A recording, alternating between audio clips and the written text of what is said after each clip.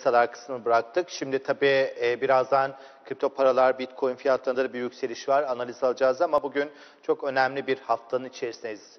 Hem tabii Amerikan seçimleri hem de dünya pandemi sürecinden geçiyor ama bunun finansal piyasalara yansıması ve yatırımcılara yansıması var. Dolayısıyla da yatırımcıları unutmamak lazım ve çok değerli bir isim olacak. Türkiye Sermaye Piyasaları Birliği Başkanı Sayın Tevfik Eraslan karşımızda. Dünya Yatırımcı Haftası 16-21 Kasım tarihlerinde.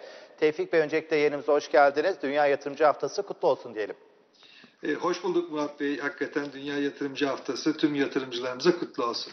Evet, yatırımcıyı düşünen ve yatırımcıların bilgilendirilmesini sağlayan bir aslında etkinlikten bahsediyoruz. Bunu yapsa zaten birlik yapar, sermaye piyasaları yapar, yatırımcıları korumak anlamında. Siz zaten piyasaların çok önemli bir ismisiniz ve yatırımcıların özellikle ne istediğini çok iyi bilen bir başkansınız. Şunu sormak isterim. Birçok konuşmacı var.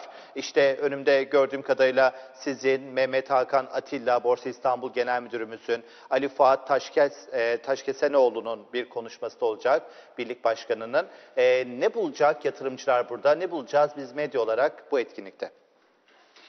Şimdi bu etkinlik IOSCO örgütüne mensup 87 tane ülkede kutlanıyor. Geçmişte bu işi hep Ekim ayının ilk haftasında bu 87 ülkede kutluyorduk. Ancak pandemi nedeniyle burada birazcık kurallarda serbestleşme oldu. Ülkeler bunu Ekim ve Kasım aylarında diledikleri bir hafta içerisinde kutlar hale geldiler. Türkiye olarak da biz bunu 16-21 Kasım tarihleri arasında kutlama kararı aldık. Sizin de bahsettiğiniz gibi Sermaye Piyasası Kurulumuz, Borsa İstanbul ve Türkiye Sermaye Piyasası Birliği olarak bu işin organizasyonunu yapıyoruz, ev sahipliğini yapıyoruz. Amacımız yatırımcıların daha fazla bilinçlenmesi, yatırımlarını daha bilinçli olarak yapabilmeleri ve yatırımcıların eğitiminin sağlanması. Bu amaçla 26 tane panel düzenliyor olacağız. Panellerimiz tüm vatandaşlarımıza açık, bütün vatandaşlarımız bu panellere katılabilirler. Panellerde hisse senedi yatırımı nasıl yapılır, şirket birleşmesi nasıl olur, satın alma nasıl olur, yatırım fonu nedir, emeklilik yatırım fonu nedir gibi birçok konu başlıklarında yatırımcıları bilgilendireceğimiz panellerimiz olacak. Ben çok faydalı olacağını düşünüyorum. Tüm vatandaşlarımızı da bu panellere katılmaya davet ediyorum. Evet, 6 gün sürecek olan etkinliği aslında bu www.dünyayatırımcıhaftası.org.tr adresinden izleyenlerimiz de girip bakabilirler. Peki bu etkinliğe başvuru Tevfik Bey nasıl yapacaklar? Bir kez daha en basit haliyle izleyeceğimize aktarabilir misiniz? Ve lokasyon olarak nerede olacaktır? Şimdi geçmişte bu işi borsadaki eğitim salonlarımızı kullanarak yapıyor idik ama pandemi nedeniyle artık bunu da online versiyon halinde yapıyoruz. Biraz önce söylediğiniz internet adresi yani www.dünyayatırımcıhaftası.org.tr adresine gittikleri zaman burada kayıt bölümü var. Bu kayıt bölümüne vatandaşlarımız kayıt oldukları takdirde diledikleri bu 26 panelden beğendiklerine katılabilirler. Ben ifade ettiğim gibi burada çok faydalı bilgiler bulacaklarını düşünüyorum. Çünkü konularıyla ilgili en uzman arkadaşlarımızı buraya davet ettik. Bu uzman arkadaşlarımız bilgilendirme yapıyor olacaklar. Dediğim gibi çok faydalı olacağını da düşünüyorum. Evet, online olarak tüm etkinliklere ücretsiz olarak katılabilirler. İşte benim de gördüğüm Emrah Lafçı, Mert Yılmaz, Nuri Sevgen, ve aynı zamanda Mehmet Gerz gibi piyasanın da önemli isimleri, bizim de yayınlarımıza katılan, katma değer sağlayan isimler orada. Hepsine de sevgi ve selamlarımızı iletelim Tevfik Bey sizin aracılığınızda. Tabii geçtiğimiz sene biz en çok konuştuğumuz düşen faiz ortamında Borsa İstanbul'un aslında bir havuç olarak yatırımcı önüne konuldu. Çünkü bir cazibe unsuru vardı. Bu senede sanki faiz hadlerinde bir yükseliş görüyoruz Sayın Eraslan ama Borsa İstanbul'un yine cezbedici olma unsurlarından bir tanesi doların fazla yükselmesi ve vatandaşın enflasyonun yükselmesi. Dolayısıyla yine aslında bir Borsa İstanbul tarafında bir cazibe unsuru yaratıyor. Bu anlamda yatırımcı sayılarındaki artışı neye bağlıyorsunuz siz? Ne dersiniz yatırımcılarla alakalı? Şimdi yatırımcı sayısında artış var. Siz de bunu yayınlarınızda vurguluyorsunuz. Yayınlarınıza katılan uzman arkadaşlarımız da burada rakamları paylaşıyorlar. Ben de bir kez paylaşmak istiyorum. Özellikle pay senedi piyasasındaki yatırımcı sayısındaki artış hakikaten çok memnuniyet verici. Neredeyse 1,9 milyon yatırımcıya ulaşmış durumdayız. Yılbaşından bu tarafa 678 bin yeni yatırımcı katılmış aramıza. Ekim ayındaki artış çok ilginç. Neredeyse 122 bin yeni yatırımcı Ekim ayında sisteme katılmış görünüyor. Bu çok memnuniyet verici. Pekala bu yeni yatırımcılar neden katılıyorlar? Neden hisse senedi almak istiyorlar? Bunun tabii arka tarafına baktığımız zaman şunu çok net olarak görüyoruz. Bütün dünyada aslına bakarsanız nominal faizin ne olduğu çok önemli değil. Ama reel faizler açısından baktığımız zaman reel faizler birçok ülkede negatif, birçok ülkede de sıfıra çok yakın. Dolayısıyla alım gücünü bir miktar daha arttırmak isteyen, reel olarak kazanç arayan yatırımcılar artık sabit getirili ürünlerden bütün dünyada aslında hisse senedi piyasasına yönelmeye başladılar. Bizdeki trendin benzerini gelişmekte olan ülkelerde de, gelişmiş ülkelerde de benzer bir şekilde görüyoruz. Ama ben tabii Türkiye'deki hareketi daha anlamlı buluyorum. Çünkü Türkiye aslına bakarsanız eğitimli genç nüfusu olan bir ülke, dinamik bir ülke. Dolayısıyla bu trendleri biz diğer ülkelerden çok daha coşkulu bir şekilde yaşayabiliyoruz. Diğer taraftan bu nüfus demografik yapı ve aslına bakarsanız pandeminin de Türkiye ekonomisine kattığı bazı unsurları da birleştirdiğimiz zaman şirketlerimize olan ilginin, borsaya olan ilginin ben çok yersiz olduğunu düşünmüyorum. Arka tarafında ciddi bir rasyoneli de var. Bu rasyonel nedeniyle de bu işi çok geçici olarak da görmüyorum. Sürdürülebilir bir büyüme trendi olarak da görüyorum.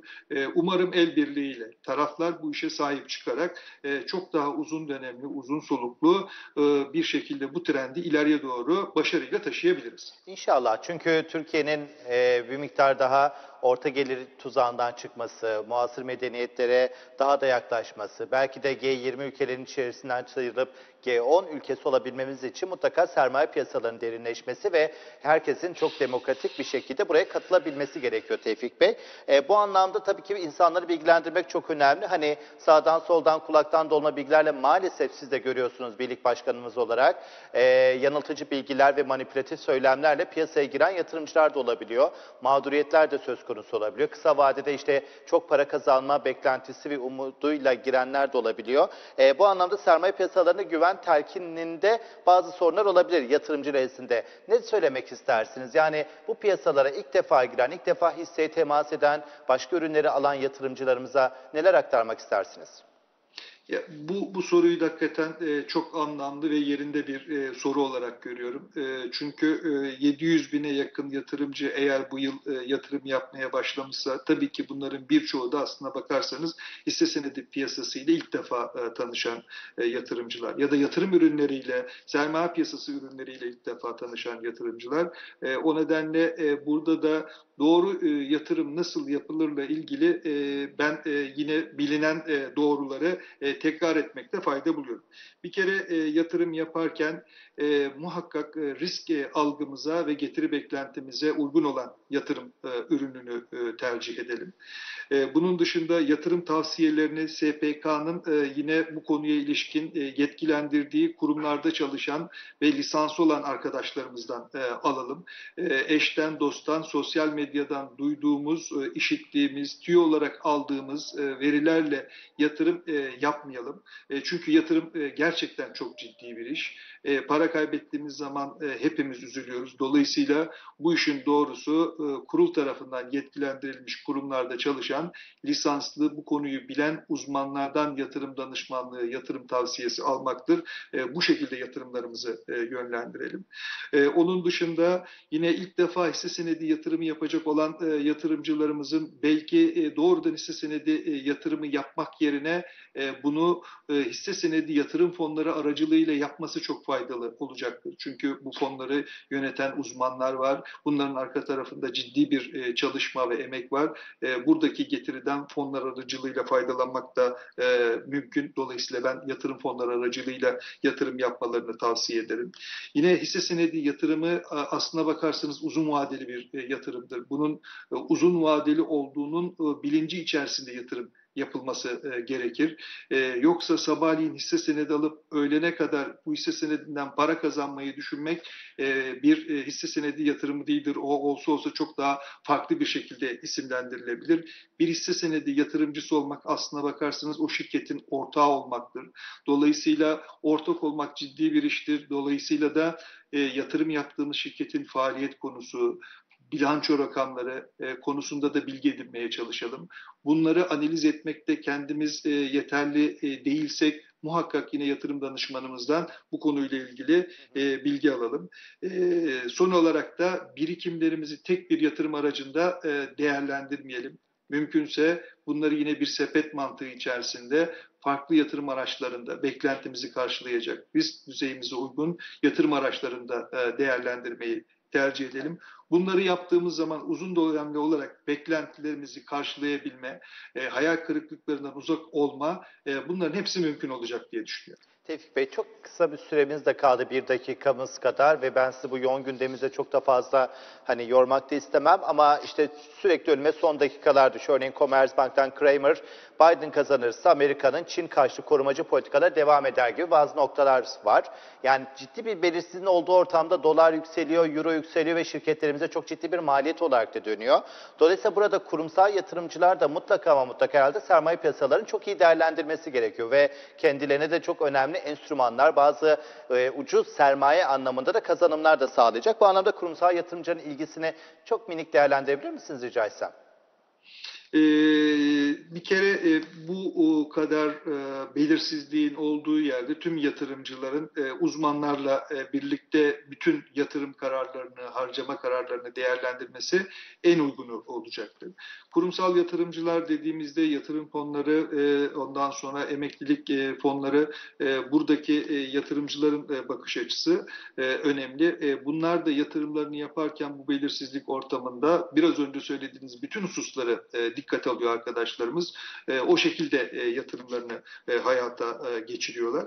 Diğer taraftan sermaye piyasasının sanayiye ya da reel ekonomiye kaynak aktarması konusuna gelince o yeni ekonomi programında da yer alan bir husus. Dolayısıyla devletimiz de bu konuya çok büyük bir önem atfediyor. Bizler de çok büyük bir önem atfediyoruz. Evet. Sermaye piyasaları aracılığıyla ülkemize uzun vadeli kaynak temin etmek çok önemli bir faktör ama burada reel sektör firmalarının da buradaki kaynağı almakla ilgili istekli oluyor olması lazım. Çünkü bankacılık üzerinden kaynak temini birçok firmamızın, şirketimizin alışık olduğu bir yöntem. Diğer taraftan sermaye piyasası araçlarını kullanmak o kadar da gündemimizde değil. Dolayısıyla benim buradan reel sektör firmalarına da tavsiyem dönüp bu konuyu da değerlendirmeleri çok yerinde olur. Evet. Finansman açısından, fonlama açısından bu çeşitlendirmeleri yapmaları da uzun dönemde daha sağlıklı bir yapıyla büyüyebilmelerini sağlayacaktır. Tevfik Eraslan, Türkiye Sermaye Piyasaları Birliği Yönetim Kurulu Başkanı bu ekranlardaydı ve çok teşekkür ediyoruz Tevfik Bey. Yayınımıza kıymetli katkılarınız için 10 gün 13 saat sonra Dünya Yatırımcı Haftası olacak. Bir kez daha kutlayalım. İzleyicilerimize dünyayatırımcıhaftası.org sitesini ziyaret etmeye davet edelim diyelim. Sayın Başkan'a teşekkürlerimizi ilettikten sonra suratların böyle